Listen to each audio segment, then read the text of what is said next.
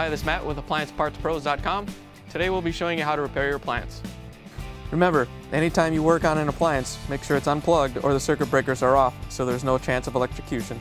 In this video we're going to show you how to change out the broil element. It's going to be a very easy repair and should only take a few minutes to show you how to do it. If you already have one of these, great. If not, you can click on the link below or get it at AppliancePartsPros.com. When you open up the package, you're going to get a new broil element. The main reason you'd be changing out the broil element is if it's shorted out and it's no longer heating the oven.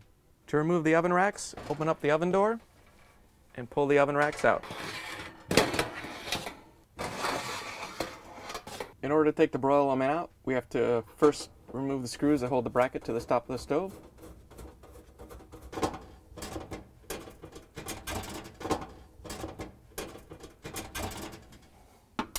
We have to remove the two screws in the back wall.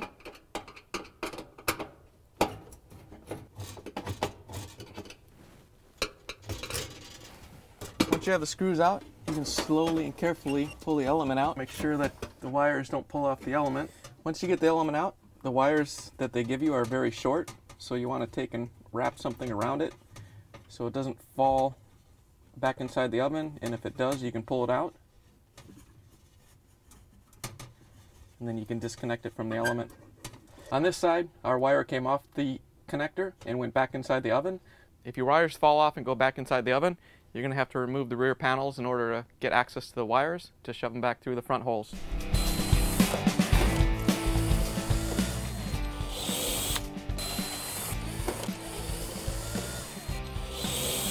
Once you have the screws out, we can go ahead and lift the panel off.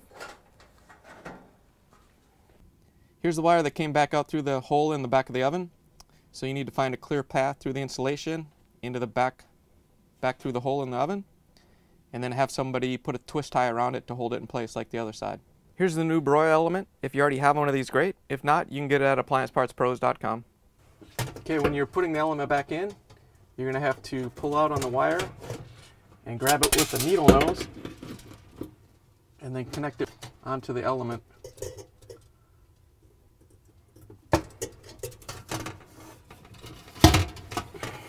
Once you have it on there, you have to get the wire off. Go ahead and hook this side up the same way as the other side. Once you have it connected to the connector, remove the wire tie. Once you have the wires connected, you have to guide the element back through the holes in the wall of the oven.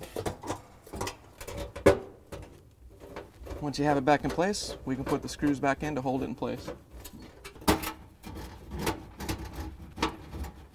Now that we have the element in place with the two screws that hold it to the upper oven, we can go ahead and put the back screws in.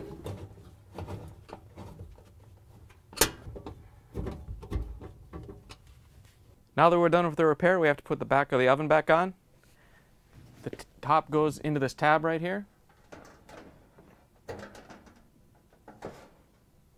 And the bottom has to go underneath this other panel at the base.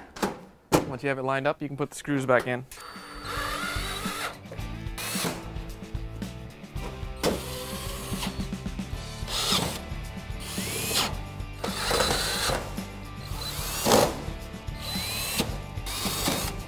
Last thing we have to do is put the racks back in.